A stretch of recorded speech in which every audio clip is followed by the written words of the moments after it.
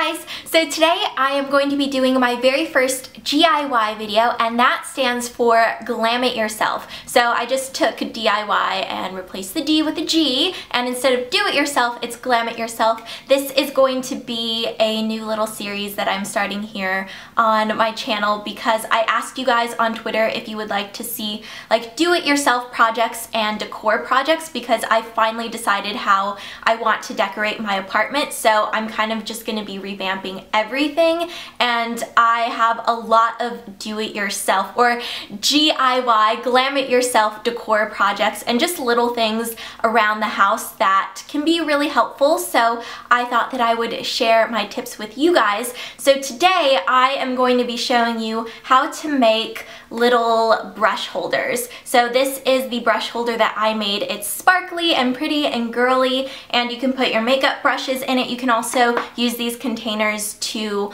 hold little knickknacks that you have, like stuff in your bathroom, just loose items, cotton balls, cotton swabs, just so you can stay more organized. So I'm going to show you how to take a candle like this, a used up candle, and turn it into a pretty sparkly brush holder or whatever kind of holder you want it to be. So I am going to be using a Slatkin & Co candle like this, but this will work with any glass container or candle. This will work with like Yankee candles and stuff. I just happen to have Slatkin & Co candles. So it's going to be from this to this, and I'm really excited to show you guys. So let's go ahead and jump into everything.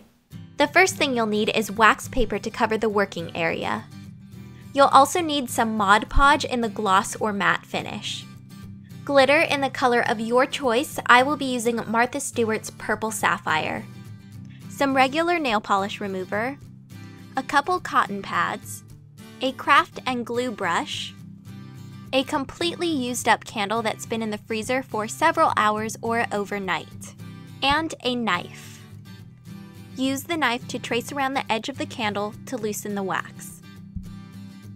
Insert the knife near the center and twist to make the wax crack. You can now remove the chunks easily. This is why it's important to freeze the candle. The wax becomes less sticky and pops right out. Now it's time to remove the wicks that are glued to the bottom of the glass container. Take a microwave-safe glass and fill it with water. Then pop it in the microwave for about a minute to heat it up. Pour the hot water into the glass container and carefully swirl it around to melt the glue. Now you can use the knife to easily remove the wicks. Then use a little soap and a sponge to clean out the inside of the container. The label at the bottom can easily be removed with a knife. And the label on the front can be peeled off with your fingers. Now give the container one last wash. And remove any stubborn residue with a cotton pad and nail polish remover. Next, paint a thin layer of Mod Podge onto the inside of the container. Try to keep it as even as possible to avoid any noticeable globs. It should look something like this when you're finished. To add sparkle, pour a generous amount of glitter into the container. Turn the container onto its side and rotate it to evenly distribute the glitter. And don't worry if some of the glitter falls out. That's what the wax paper is for. You can use the wax paper to pour that extra glitter back into the original jar. Tap the sides of the container to check for excess glitter that may still be hanging on and set it aside to dry. Allow several hours for everything to dry completely and then pour plant filler, which you can find at a craft store, into the container. Once it's filled up, you can start adding your makeup brushes.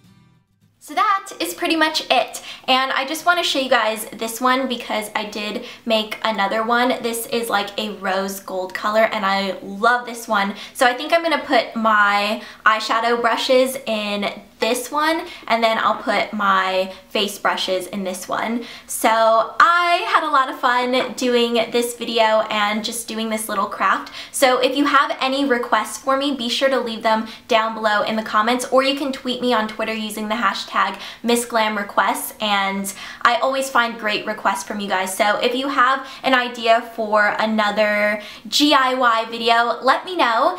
And I feel like there was one more thing that I was going to say. Oh, another idea for these little containers. I actually put Allison's housewarming gift in a little container like this. Hers was a little bit more bronze though, and I just filled it with like soap and a hand lotion and some chocolate just to welcome her into her new apartment, and it worked out really well, and she can still use the container for like a brush holder or whatever she wants to use it for. I think these are great to have in your apartment or home because they're sparkly, really versatile, and how can something that's sparkly not make you happy, right? So I think that is going to be it for today, and I will see you guys later.